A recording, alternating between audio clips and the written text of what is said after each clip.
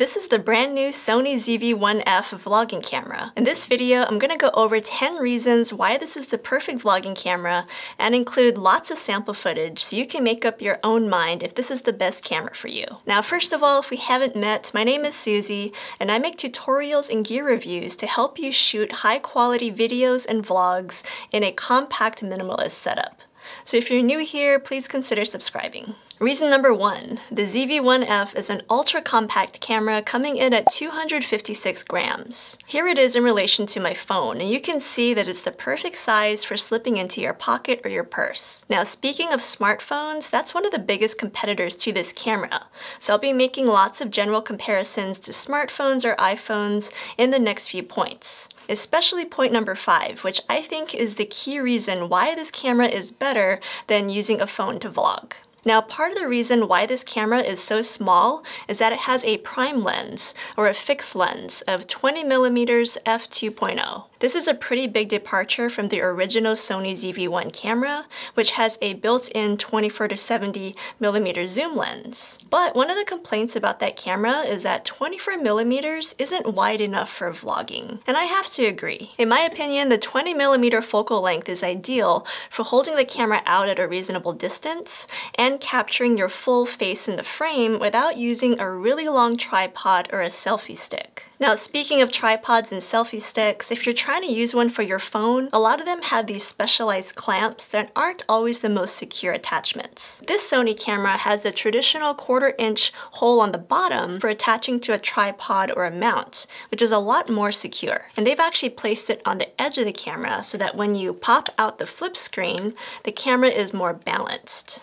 And if you're looking for a nice mini tripod to vlog with this Sony camera, I really like this option by Sony because not only is it a really nice grip, but it's a tripod and it has a built-in Bluetooth remote control. Now, even though there's a fixed camera lens, you actually can zoom on this camera. There's even a physical zoom toggle on it to zoom in. So this is using Sony's clear image zoom feature to enlarge the image while retaining the original image quality. Now, most cell phones also have built-in zoom, but usually it degrades your image a lot, so it's not really worth using the zoom on your phone. Now, clear image zoom is one of the best features on Sony mirrorless cameras, and I actually use it on my Sony a7 IV all the time. So while it's not a lot of zoom range, I think it's flexible enough for most vloggers. Speaking of image resolution, this camera has a 1-inch sensor that is bigger than most smartphone sensors, and it can shoot it up to 4K 30 frames per second. And it can also take 20 megapixel photos if you switch it over to photo mode using the mode button on top. You can also shoot in S&Q or slow and quick mode for shooting up to 5 times slow motion or hyperlapses at 60 times speed.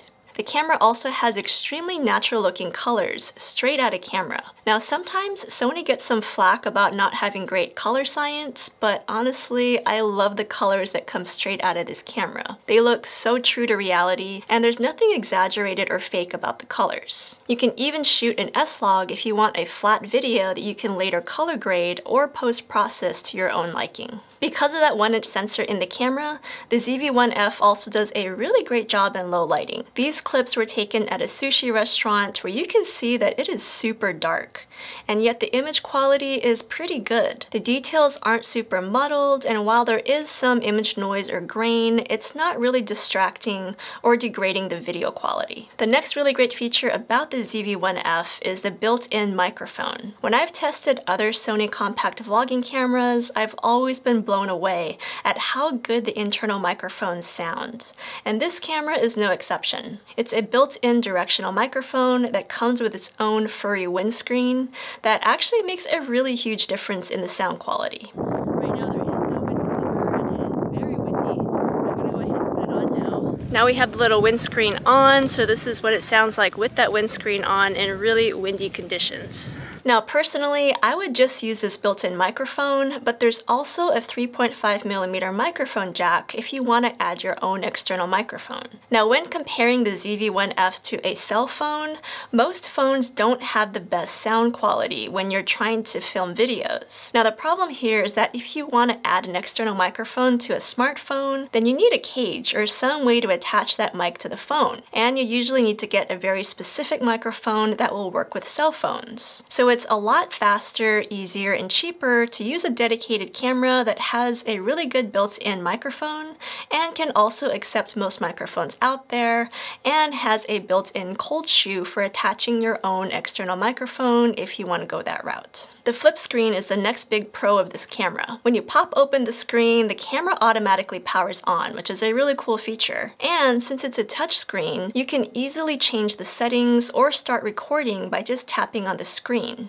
No cell phones out there have flip screens, and even though you can get away with using the front-facing camera on your phone, the video quality is usually not the best, and a lot of people end up using their smartphones with the rear-facing camera just to get better image quality, even though there's no selfie screen. So with this camera, you don't have to sacrifice image quality just to see what you're shooting, which is a really big benefit. As you're checking yourself out in that flip screen, you might notice a few other great Sony features at play. The first is the soft skin effect, which I think is a must-have for every vlogging camera. It's nice. And it keeps focus actually. Yeah. Interesting. This ensures that your skin is buttery smooth, even if you're not wearing makeup, and it does all of this in camera. You can, of course, toggle this feature off, but why would you? The other awesome feature on display here is Sony's autofocus, which I still think is the very best in its class. Ultra windy conditions right now, but we're actually heading to dinner.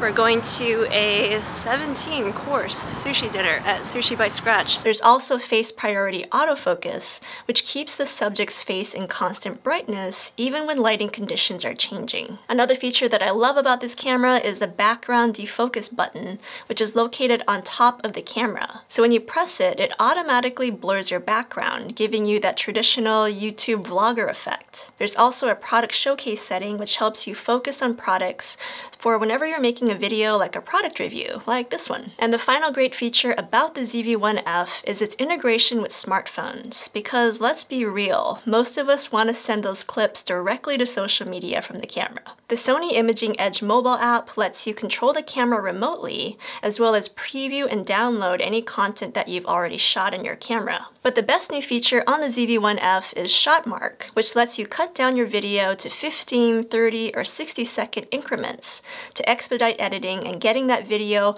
off of your camera and onto your smartphone. So these are 10 reasons why the Sony ZV-1F is the best vlogging camera, and there's a bonus reason. It's only $500 US.